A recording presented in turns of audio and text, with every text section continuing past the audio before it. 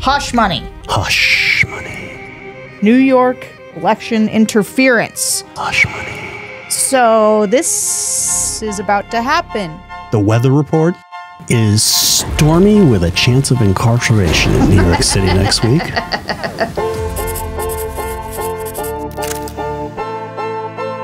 Hello, everyone, and welcome to George Conway Explains It All. To Sarah, I'm Sarah Longwell, publisher of The Bulwark. And because I'm not a lawyer, I've asked my good friend George Conway from the Society for the Rule of Law to explain today's legal news to me and to you. Where can I get my Bulwark thing? Barry will get you one. Okay. I just want one. One for my house. So before we get to the legal news, I want to remind people that we are hosting a live taping. You, Sixth and I. Me, Sixth and I. Tickets are still available. There will also be a Next Level podcast. Me, JVL, and Tim. I'm pulling double duty that night. Tickets are still available, and we would love to see you there. And if any of you are fans of the Next Level and are in Philadelphia, we will also be doing a TNL Live in Philadelphia on May 1st. Go Birds. Yeah, go Birds. We announced last week we're also selling George Conway's hats at store.georgeconwayexplains.com. If you want one of those hats. I don't know who made that up. Right. Genius. Genius. It's the same person who did like discount George 15. Hey, real quick before we talk to legal news, O.J. Simpson just died just before we walked in here. Yep. And it brings back memories. It does. Where were you on that case back then? Were you just an observer? Or? I was a lawyer. And I remember I was a young lawyer in a New York law firm. I had just made partner. And I remember being at home a little bit early that Friday evening. And I remember, I think the NBA finals or the NBA playoffs were on. And all of a sudden there was the slow speed car chase was going on. It was very, very bizarre. And did you, as a young lawyer, was it like a parlor game to critique the prosecution and the defense because it was such a high-profile televised? You know, I don't remember, gaming it from day to day.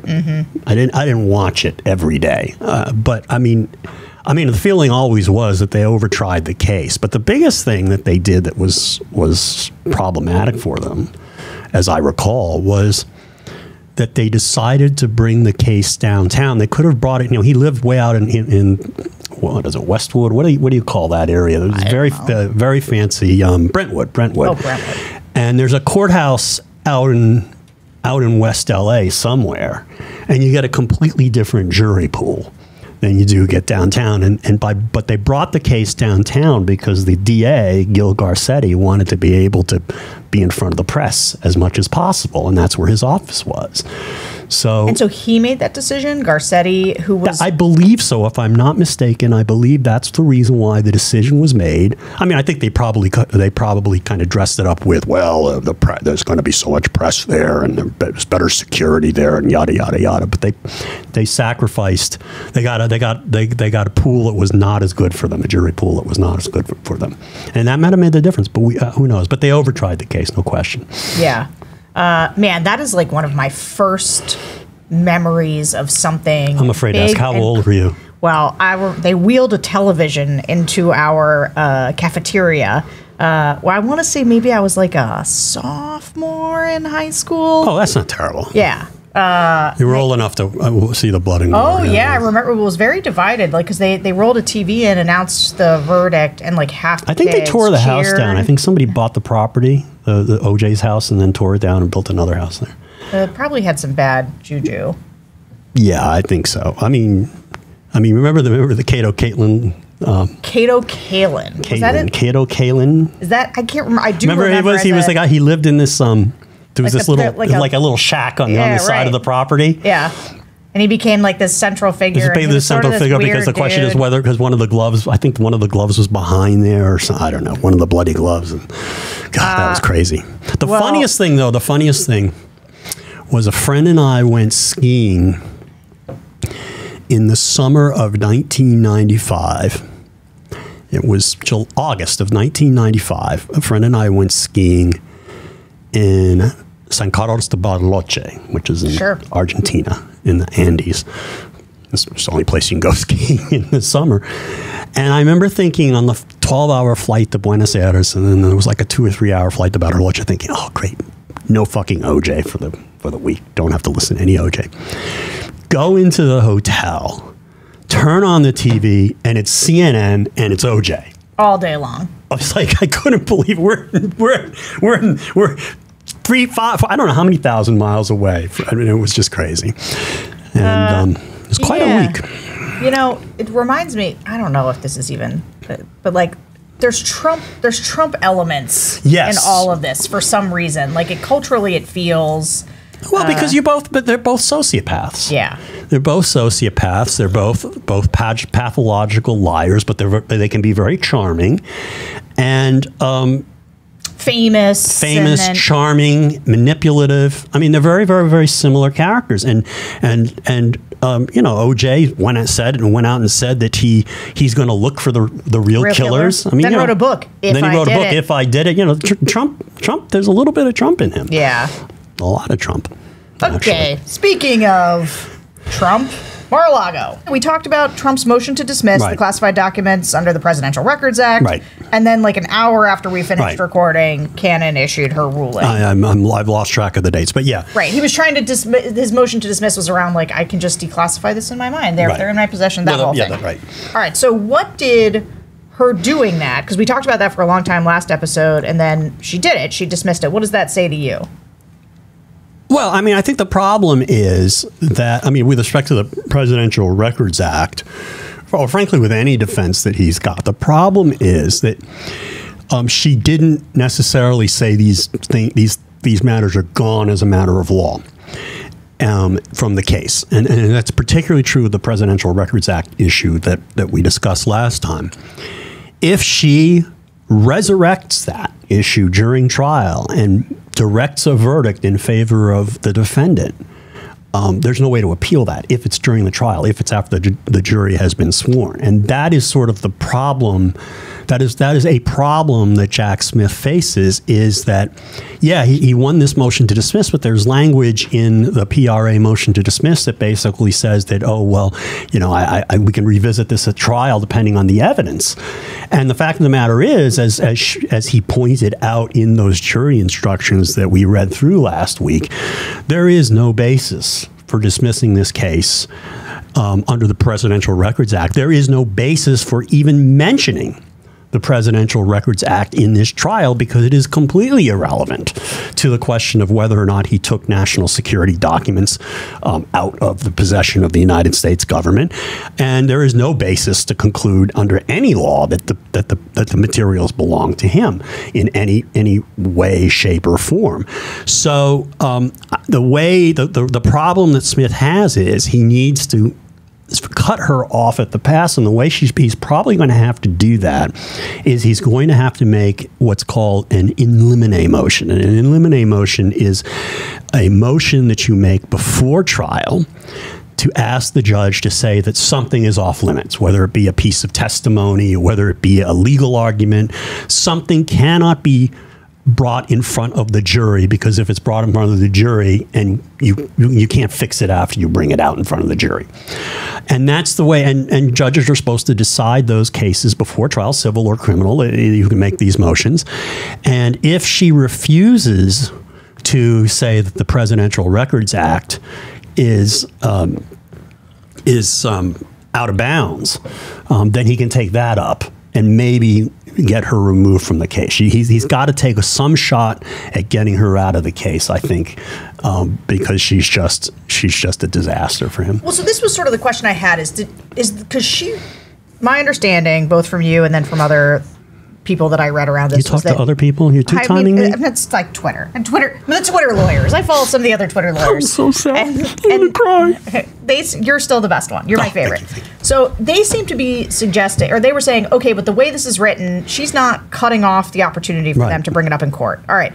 Could she have? Yes, she could have done the right thing, and she basically said the Presidential Records Act has nothing to do with this case. It doesn't have any bearing on the case, and there's no basis to dismiss the case. And that would have knocked it out right from there. Yeah, okay. although you know, and there's nothing that would have prevented her from bringing it back somehow. Mm-hmm. But she could have made clear what her position was. Yeah, and she didn't do that, and because the argument is so clear that the PRA doesn't have any impact on this case, you have to ask, why did she do that? Okay. And one theory would be she's looking for a way to fix the case for him, or another would be she's just not very smart, or or she's just being cautious, or she's helping him delay things by saying, like, now he's going to have to the in liminal whatever. Well, I mean, in limine motions really in and of themselves wouldn't delay the case because they're always made. There's always going to be both in any in any civil or criminal case, there are going to be some in limine motions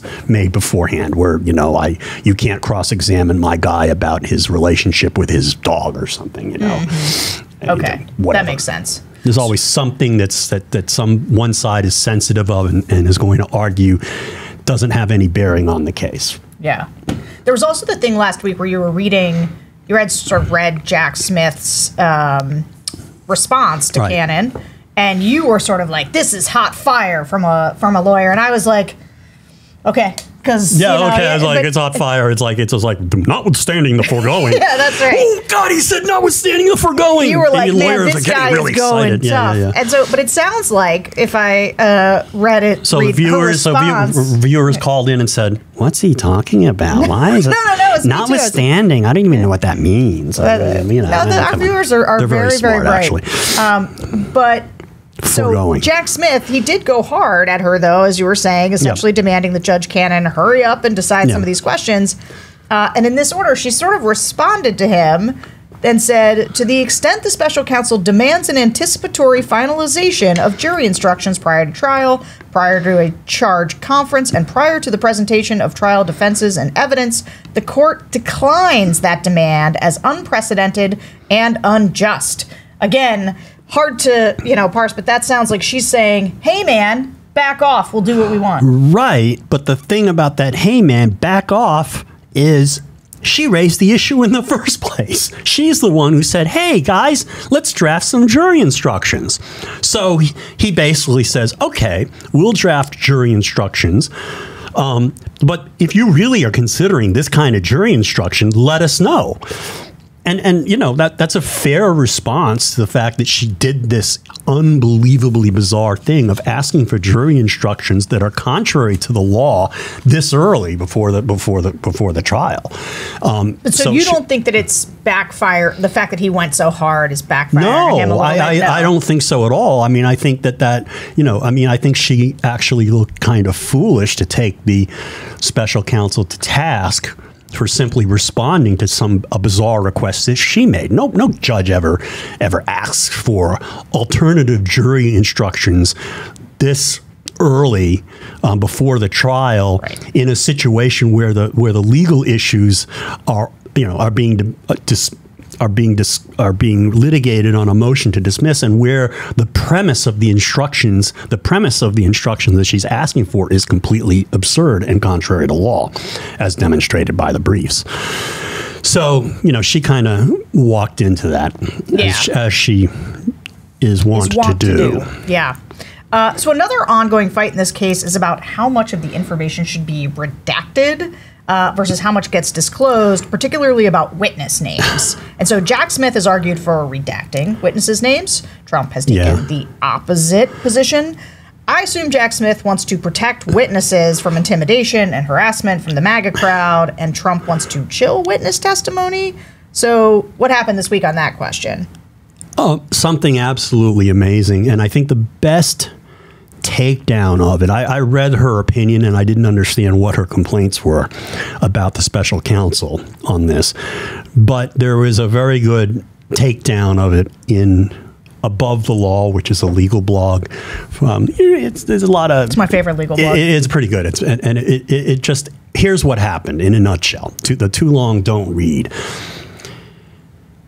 The defense makes this over-the-top motion that basically says that the entire case is a conspiracy against Trump and that every arm of the government is involved and that therefore they should get discovery of all sorts of branches of the government. And in support of their motion, they file a whole pile of stuff, of discovery material. And they propose not to redact it. The government responds and, oh, this is a dumb motion, but you know, they've got a lot of discovery stuff in here. You can't let that stuff become public. And it was like a perfunctory 4-page response. And a normal judge would have said, of course not. This is all grand jury material. There are federal rules of criminal procedure. You don't put all this discovery stuff and grand jury material out on the public docket. It's standard for it to be redacted and not published beforehand. Now, if it's during a trial, that's a different standard. There's a First Amendment issue that's involved, and a much stricter standard applies because you know, there's a presumption that trial proceedings are public. But if it's discovery and in particular grand jury materials, which are explicitly made confidential under Rule 6C of the Federal Rules of Criminal Procedure, you don't put that stuff out there. So she grants, essentially says that she's going to put this stuff out there. And at that point, Jack Smith makes a motion for reconsideration saying, whoa, you can't do that. And they write a whole big long brief about it. And then she realizes they're right. And then she writes an opinion saying, well, the problem here was that Jack Smith didn't point this out to me in the first set of papers. Well, the problem was they thought you were a federal judge, and they thought you knew the obvious, which is what they were saying is you can't let this stuff go public.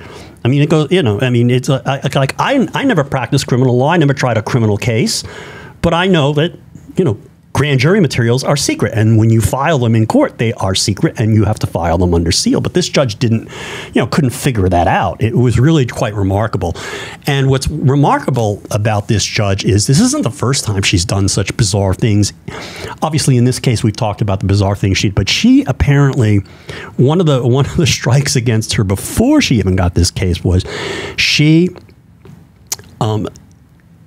had a criminal case. She's only tried 4 criminal cases apparently. And one of the criminal cases, one of the things you can do in a criminal or civil case is you can ask the jury questions that are subsidiary to the ultimate question of guilt or innocence. Do you find this element? Do you find that element? Do you find that? And that can be useful in understanding the verdict. And sometimes you are allowed to put what are called special interrogatories to the jury in addition to a general verdict, and it can be helpful because sometimes the elements of a crime, like particularly the RICO case or something like that, or the elements can be complicated, and you want to know the jury went right through it in the correct fashion.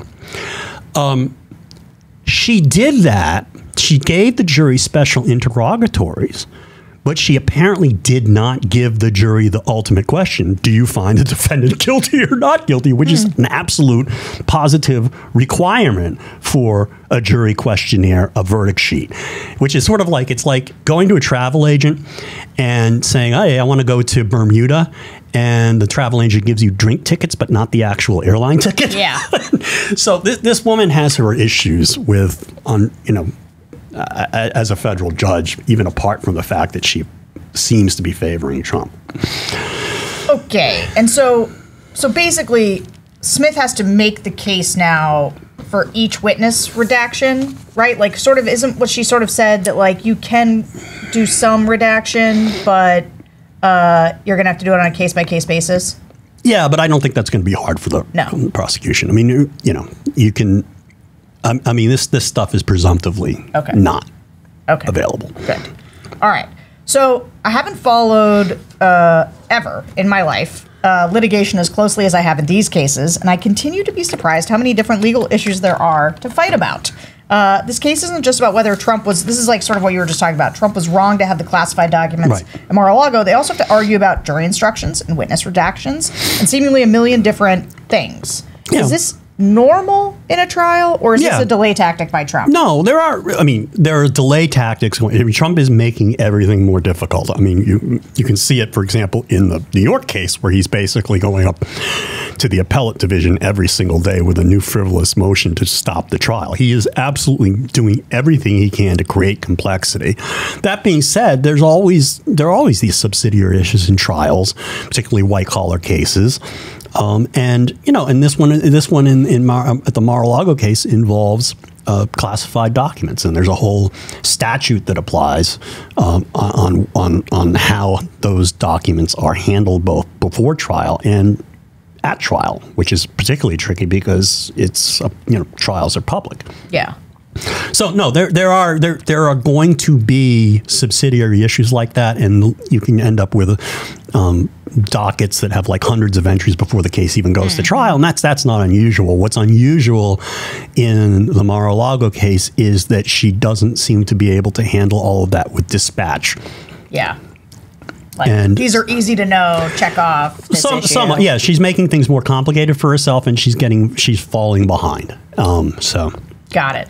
And the Trump people aren't helping. Obviously, they want to make this. They want to create as many issues as possible, and she's showing a tendency to take every single thing very seriously that they say, even when they are saying completely absurd things. So in other words, instead of just saying this motion is frivolous, it's denied in a one paragraph order, she'll hold a day of oral argument and then write an opinion and just take time with it. Yeah, and cause all of us to have to follow every twist and turn and do podcast, which brings me to paying some bills here, because this episode is sponsored by our friends at BetterHelp. And George, let me tell you, following all this legal stuff, it has my social battery running kind of low lately because my schedule's been packed super full. And it's only going to get crazier as the year goes on. It will get crazier. And I'm sure plenty of our listeners' social batteries are drained too, because it's so easy to spread ourselves too thin, especially with social events picking up after the winter. That's why it's really important to know when you're reaching your limits socially and how to recharge. Therapy can be a great way to build in that self-awareness. How's your social battery today, man? Oh, good. Pretty charged up. Yeah? Pretty charged up. How do you keep yourself generally from burning out? Dogs. Dogs. They give you, like, life and energy. Dogs, yes. They give me energy. That's a good one. Yeah. I should get a dog. Dogs are good. My cat she's cool, but I don't know that she's, like, giving me life. Cats. Okay, I'm not going to, we're not going to disparage cats. No disparage. All right. They're different than dogs. If any of our listeners are considering starting therapy, give BetterHelp a try. It's entirely online and designed to be convenient, flexible, and suited to your schedule. You don't have to go anywhere. You can stay with your dogs. Just fill out a brief questionnaire to get matched with a licensed therapist and switch therapists at any time for no additional charge. Find your social sweet spot with BetterHelp. Visit BetterHelp.com/askgeorge today to get 10% off your first month. That is BetterHelp, HELP.com/askgeorge. Just out here helping people with getting their mental health back on track. Okay. Yes, ma'am. Hush money. Hush money. New York election interference. Hush money. So this is about to happen. The weather report is stormy with a chance of incarceration in New York City next week.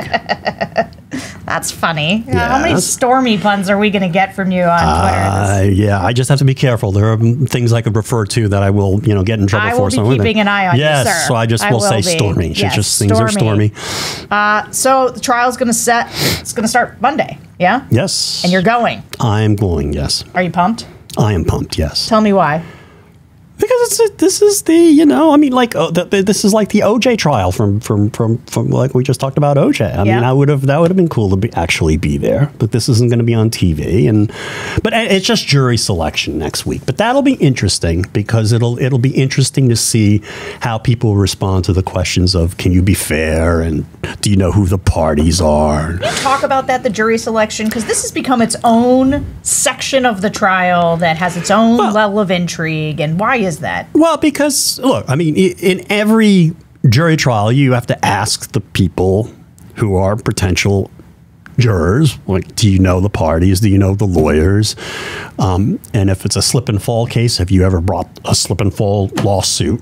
And if so, then what happened? And, well, I slipped and fell and I got $500 or something like that in settlement, and they'll say, well, does that prevent you from being fair in this case? Oh, no, that doesn't prevent me. So you have that kind of questioning that's supposed to go on in every case, but it doesn't have to be as elaborate because usually when you're, I remember I was once sworn in as a juror in New York County, and it was a slip and fall case. I don't know why. For some reason, it was a bodega in Queens. I don't know why they sued in Manhattan, but okay, I mean, it's fine. And I didn't know the parties. I didn't know the lawyers. I didn't know the bodega. But you are a lawyer. They let lawyers. This is a stupid question. Yes. Lawyers can just be on Lawyers can be on jurors. It used to be a long time ago, back when probably 30 or 40 years ago, that lawyers would automatically get off. Basically, anybody with a job could get off. And I mean, this was true in a lot of places, and you could get off so easily from jury duty. But then they realized we need people who actually work to be on juries because they actually know stuff. We can't just have people who are have nothing else to do. And so I think there was this movement decades ago, 20, 30, 40 years ago, to basically it's hard to get off of jury duty now. So even lawyers, it's easier for a lawyer to get off of jury duty, but it's not impossible. It's not automatic. Did you convict the slip-in? Well, it wouldn't be convict. Did no, you find in favor of the guy? We didn't find anything at all. What happened was the case settled after the openings. It's kind of a letdown. Well, it wasn't. Well, I mean, it wasn't for me because it was only a day out of my life. Yeah, sure. You got to go home. Right, I got to go home. But tell me, if you're Trump, and if you're the other side that's not Trump, what do you want from a jury? Well, if I'm the prosecution, I want a smart jury. I want a smart jury. I want a good cross section of the people in Manhattan, and I think that's good. We'll understand it less for its salacious sort of framing and more as a what would it be, like a corporate way of paying somebody off, and I mean, the way look, the money moved. I think for the defense wants to sneak on somebody who doesn't care about the facts or the law, and is willing to sort of entertain the notion that this is a witch hunt. That they're going after him just because they don't like him politically. And now, I don't know how exactly you can figure that out from the questions that are going to be asked, but I mean, I think that by and large, I think the defense wants a dumber jury. Yeah. Okay, so the prosecution wants a smart jury. I mean, but I defer to people who have actually tried this kind of case in a white collar case in Manhattan, in New York Supreme. All right. Well, then instead of the jury, what is the prosecution's strongest argument against Trump, and what's Trump's strongest defense? Yeah, the strongest the prosecution's case is very strong overall, and the strength of the case doesn't depend on any single witness. I mean, we're going to hear a lot about Michael Cohen, and Michael Cohen lied, and Michael Cohen did this, and he did this bad thing, but it doesn't really, at the end of the day, it doesn't matter because it's a documentary evidence case. The evidence is going to be fundamentally not disputed that these payments were made, these payments went through, and that Trump reimbursed them, and that the material that they were recorded on the books of Trump of Trump organization falsely as legal fees, when in fact they weren't legal fees. And they can't. It's really going to be hard for Trump to get around that. Now, the defense is going to be one that the defense will relate essentially to whether or not, to a legal issue that determines whether or not this can be a felony. And let me see if I can unpack this in simple terms. Please. The statute that's involved is a statute that prohibits the making of the fraudulent creation of business records, the making of false business records. And that is, I mean, there are different degrees, like first degree murder. This one is first degree falsification of a business record, and that requires, in order for that, and that's a felony. For that to prove that, you have to prove not only that the business record was made and that it was false, but that it was done in furtherance of some other crime. And so here, the other crime would be campaign finance, a violation because it was done to support the campaign, and that would violate federal law. Now, his defense of that, which would kick it down to, if it's successful, would kick these charges down to a misdemeanor. His defense is, oh, I did this because it wasn't because of the campaign. It was because I was afraid that Melania would get mad at me. I want my wife to find out. Right. Yeah. And that's going to be that's going to be the defense, or the defense is actually going to be more like, you haven't proven that that's not the case, because again, the prosecution has to prove everything beyond a reason. I mean, when I hear that, look, if I were him, I'd be like, look, I've already told you, I think I could shoot someone on Fifth Avenue and wouldn't lose any voters. So it wasn't about the election. I just didn't want my wife and kid to find out. And again, that's right. I mean, that's like, but here's the thing. Apparently, there will be evidence that Melania already knew about Stormy Daniels. I've read that somewhere. I don't know what evidence they have about that. The other evidence is going to be that there was discussion among Trump and between Trump and Cohen of possibly trying to delay the payment until after the election so we could stiff her. Well, that's the wrong word. Stormy. This is why you and Twitter are going to have to really. There was another word I was going to use. There are no words that she would. We would. Gyps Stormy, I guess, would be a good word. That's a safe word, other than the ones. I think it's probably politically incorrect about gypsies or something now, too. Yes, but that's actually, right. I can't you're win. canceled. I think you're canceled. I'm canceled. That's okay. He did it in order to. Yeah, I forgot. That is a bad word. I think that is the origin. That's even worse. Is it? I don't really. You're right. No, you're right. It is. It's I apologize to Roma. Yes. No, but I mean, basically to rip off Stormy or to trick her into. That's probably it. Yeah. Okay. So that's going to be. Wait, sorry. I got caught up in the lingo. So, but what is the? If he was saying, if the argument was, well, I was just gonna. You're right. Actually, it is hard to think of a term. I was gonna. Screw. You see, you can't use screw. You can't mess her over or whatever. Then what would? Who would that? That would be his defense. His argument is going to be. It wasn't because of the election. It was because of the embarrassment generally. Right. And it was, this is essentially the John Edwards defense. Right. But whose defense is that he wanted to delay the payment to get out of paying her? No, that's not a defense. That is evidence that he only did it because of the election. Because if that were true, if he were willing not to pay the hush money after the election, and he didn't care whether these allegations became public, then that would show that it did have something to do with his campaign, and it was for the purpose of helping the campaign, and which would be a campaign finance violation, which would turn the business records charge into a felony. Oh. So you had originally said you thought this trial might go 6 weeks. That's, again, I don't know for a fact. I mean, trials are very unpredictable in terms of how long they are. It really depends on how the evidence shakes out and how tight the judge controls the courtroom. But every estimate that I've heard is around 6 weeks. And is Trump going to be in the courtroom every day of that? I don't know. What did they do? I don't know. I mean, it may not be the best thing for him to be in the courtroom, because we saw what he did in the E. Jean Carroll case. He cannot contain himself. Also, I heard he's got another thing he's working on right now, so it seems like a tough use of his time to be in the court. What's the other thing? Running for president? Running for president. Yeah, it could be that. But he doesn't have to be in the courtroom. He doesn't have to be in the courtroom every day. Well, I think there's days he has to. How is it that you can be central? It's central to a. I mean, he has to. I mean, that's an interesting question. I mean, in a criminal case, the accused has the right to be present, and the court could force him to be present every day. I don't know how that's going to play out.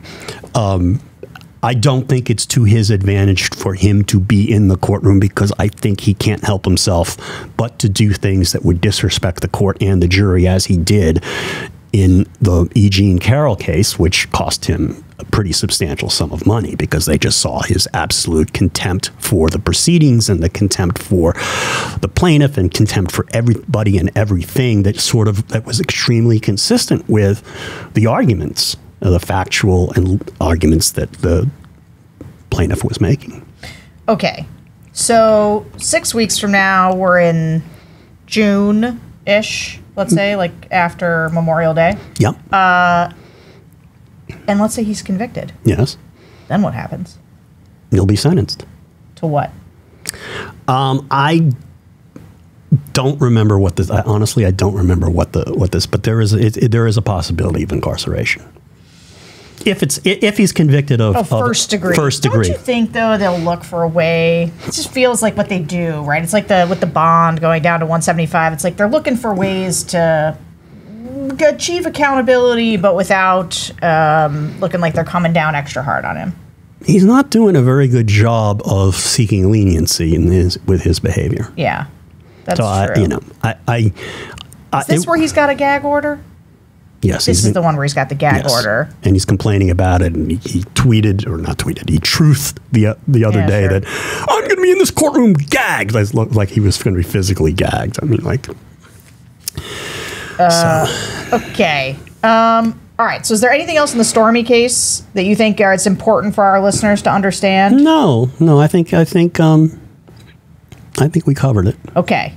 Well, we will. I'll have more to say next week. Yeah, you're going to go. I'm going to go. We're going to come back and break it down for everybody. I'll probably have some good stories. Okay.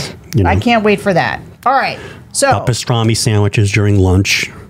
You know, whether there's, where the good delis are. We want the color, the color story. The courthouse is near Chinatown. There are a couple of great places of get Peking duck down there. Oh, this sounds like just a real exciting time for you. Yeah. I'm excited for you. Yeah. Okay. So the Supreme Court's going to hear oral arguments in the immunity case on April 25th. We're going to do a whole preview episode leading up to it. George, as always, thank you for explaining the legal news to me and to them. Thanks to everyone for listening. Don't forget to hit subscribe. Leave us a review on your podcast app. Email us at askgeorge@thebulwark.com and get tickets for our live show on May 15th in D.C. Come see us, but we'll see you next week. Well, George Conway, he's a man with a plan. Got to sit down with Sarah Longwell, take a stand, explain all the legal problems they're piling high. With Donald Trump, oh my, oh my, oh my. He said, Sarah, let me break it down for you. There's obstruction of justice, corruption to the legal tangles and troubles, they're growing fast. It's a storm that's gonna last and last.